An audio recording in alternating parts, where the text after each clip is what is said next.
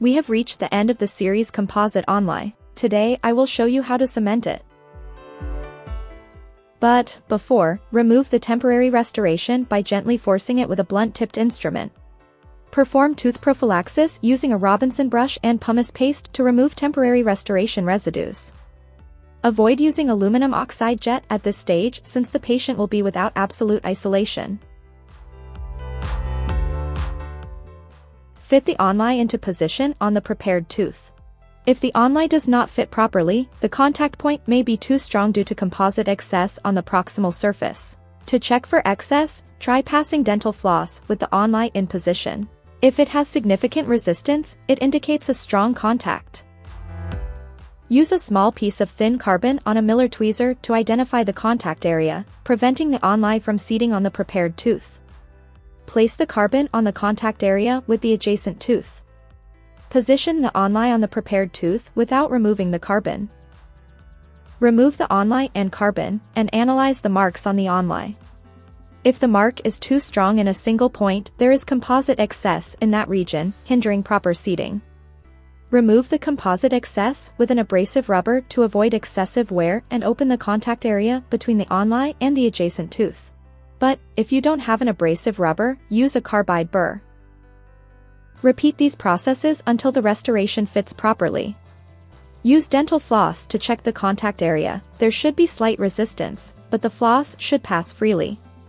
Then, check the onlay adaptation using an Explorer probe, ensuring no steps or failures in the transition from tooth to onlay and vice versa. Before cementing the onlay, select the resin cement you will use. Take into consideration the thickness of the onlay, measured with a thickness gauge.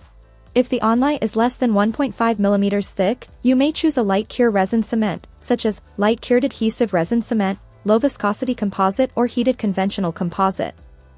If the onlay is thicker than 1.5 mm, it will not allow proper light passage from the light curing unit, so opt for dual-cure resin cements, such as dual-cure adhesive resin cement or universal dual-cure resin cement for any type of dental preparation, or dual-cure self-adhesive resin cement for teeth prepared without dent and sealing.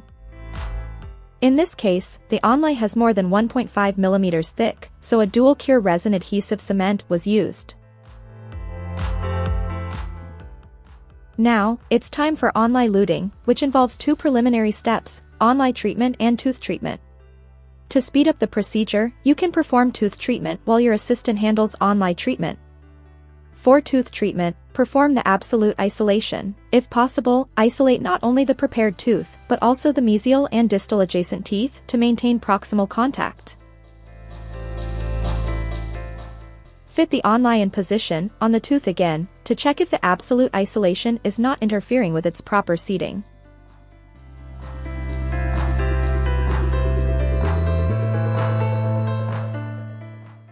Clean the prepared tooth according to your preference, either with a Robinson brush and pumice paste or with aluminum oxide jet. Regardless of the cleaning method, remove the cleaning residues and proceed to acid etching. Use a Teflon strip to protect the adjacent tooth.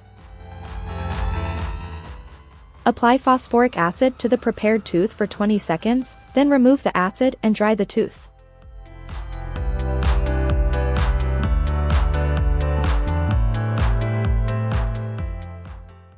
Apply the adhesive system from the same brand as the cement you are using.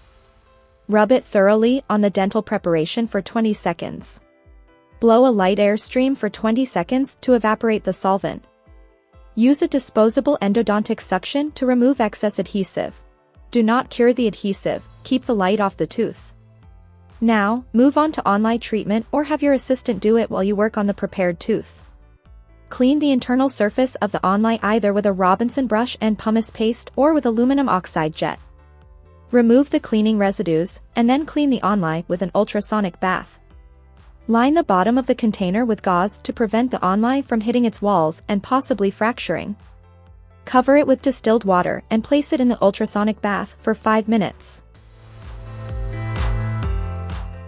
Remove the onlay from the ultrasonic bath and thoroughly dry it.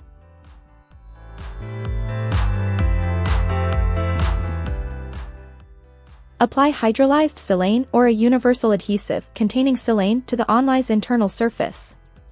Rub it well, blow a light stream of air to evaporate the solvent, and let the silane act for 5 minutes.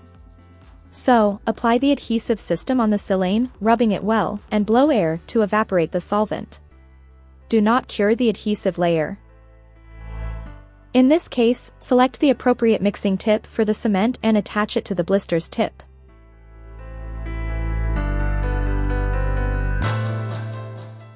Press the blister's plunger until the cement passes through the entire automix tip. Dispense the resin cement directly onto the internal surface of the onlay. Fill it completely. Insert the onlay into the prepared tooth, press it well, allowing resin cement overflow.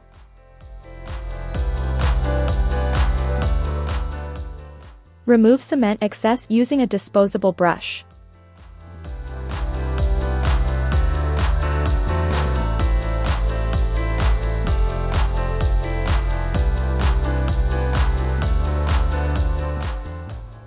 Clean proximal faces with dental floss.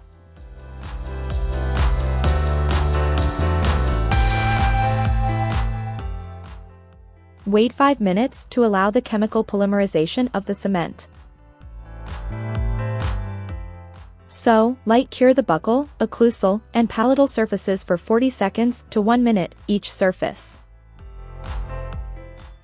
Before removing absolute isolation, clear excess resin cement with a number 12 scalpel blade. Check the contact area. If needed, finish proximal surfaces with polyester strip. If everything is fine, remove the isolation and perform occlusal adjustment. Check the occlusion by having the patient bite on carbon between the teeth. Ask the patient to bite on maximum habitual intercuspation and make lateral and protrusive movements. If there's excessive contact only in the restored area, there's excess material. Use an oval or bullet-shaped multi-layered burr to remove excess composite resin. Continue occlusion check until all contacts are evenly distributed among posterior teeth. Polish the cementation interface and the occlusal adjustment area. Apply finishing rubber in low rotation without pressure for 1 minute. Clean the tooth with air/water spray to remove rubber abrasive residues. Apply a silicon carbide brush in circular motion for 1 minute in low rotation without pressure. Finish with a goat hair or horsehair brush to remove residues and provide the final shine. In this case, a horsehair brush is used. No need to immerse it in polishing paste to avoid impregnating the grooves. So, this concludes the onlay procedure. I hope you enjoyed this clinical video series. Feel free to subscribe to the channel, leave a like, and enable notifications to stay updated on new content. Thank you for watching this far and see you in the next video.